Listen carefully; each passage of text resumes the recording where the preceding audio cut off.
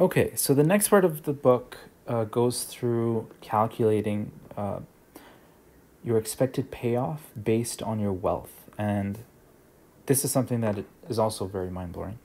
Um, so Spitznagel goes through this by playing a little dice game with us in our minds. And the dice game goes like this.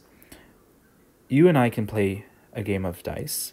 If it lands on a 1, you get $1. If it lands on a 2, you get $2. If it lands on a 3, you get $6. If it lands on a 4, you get 22. Lands on a 5, 200.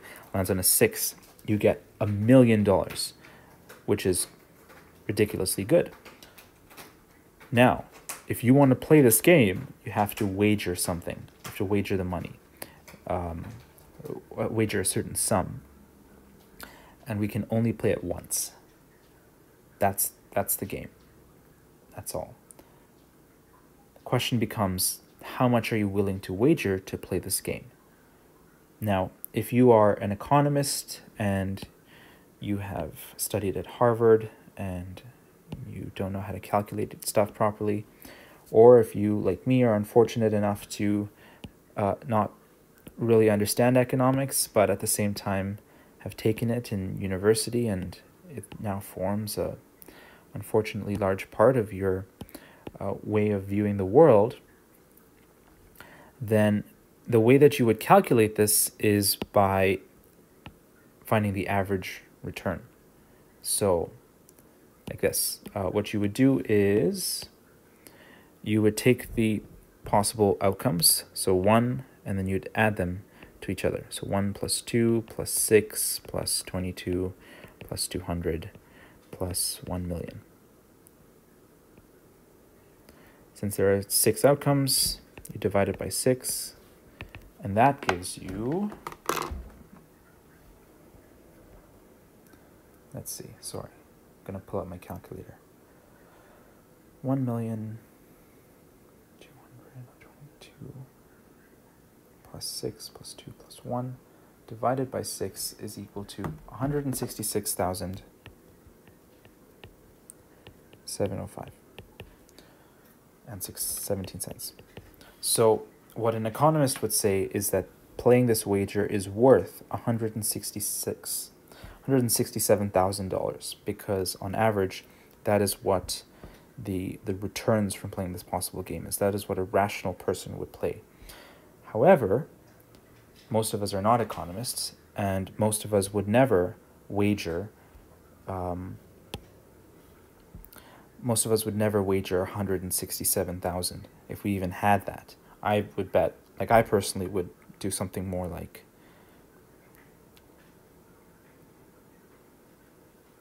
20, 15, which is ridiculous because like even if I got 200, that would be really good, notwithstanding the million. But this is a point that Spitznagel points out too, which is that no one would ever in their right mind pay $167,000. Some people might, like Bill Gates or Elon Musk.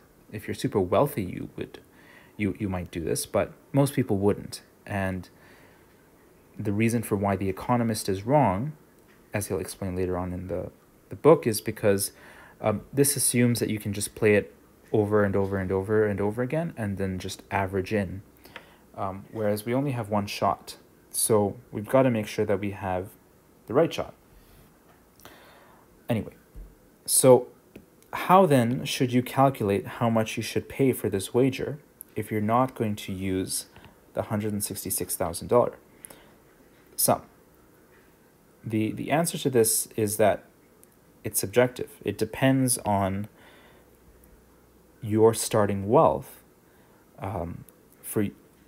How much you're willing to wager depends on how much you currently have right now. I'm pretty poor, so I'm not going to wager a lot of money because I have a lot more to lose than someone like an Elon Musk, who has a lot of money, for whom this wager of $167,000 would be lunch money. So thank goodness then that this smart mathematician who does everything right, named Bernoulli, figured out a way to calculate properly how much you should be betting, taking into consideration your starting wealth. And that's really helpful. So the arithmetic average I just showed you, which is what economists would use. Now we're going to use, we're going to look at Bernoulli's solution to this issue. Okay, sorry for all of the movement. So Bernoulli, the point that Bernoulli made was that the wager that someone would be willing to put on this game depends on how much wealth they have to start off with, right? And so perhaps an economist would say playing this game will bring you $167,000 in utility on average. Bernoulli would say, no, you're not calculating it properly, because the utility it brings to you changes depending on how wealthy you are.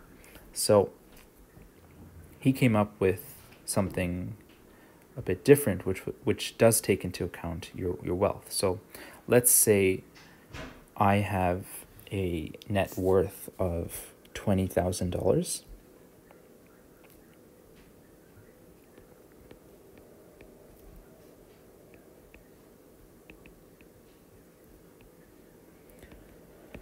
And I'm trying to figure out at what point how much I should spend based on this net worth.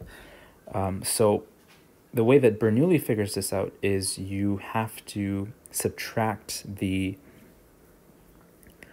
let's see, what is it? You have to look at your end wealth after wagering something. So, and then you add them all up to calculate this thing called emolumentum medium, which is like the expected payoff or average payoff, but in a subjective sense. So let's say my net worth is $20,000. I'm willing to bet, let's see, I said 20, right? So let's say I'm willing to only bet 20 for the wager. What would be my Bernoulli expected value? What would be my emolumentum medium? And so the way that Bernoulli answers this question is you have to look at the end result for every possibility. So if we were to roll a 1, then my ending wealth, you have to look at your ending wealth, sorry. The ending wealth, if I were to roll a 1, would be 20,000 minus 20 for the wager plus 1 for the dice roll, right? So that would become 981. Hope my math is correct there, right? 19, yeah. Yeah, that's right. So if I were to roll a 2, then that would be 20,000 minus 20 plus 2, which is equal to 19,982. And so on. So 3, then that becomes 19,986. If I were to roll 4, 19,000. Oh, no, actually. It would actually be 20,000. Like that. If I were to roll a 5, then it would be 20,180. If I were to roll a 6, then it would be 1,000,020.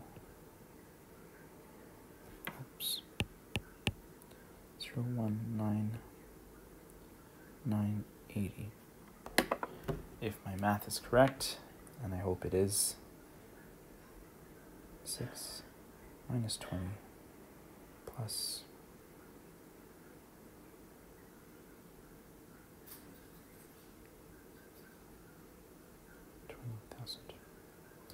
Yep, that looks right to me. So, anyway, what happens here, if you roll a 1 and you only have $20,000 and you only bet $20, is you'll get 19,981.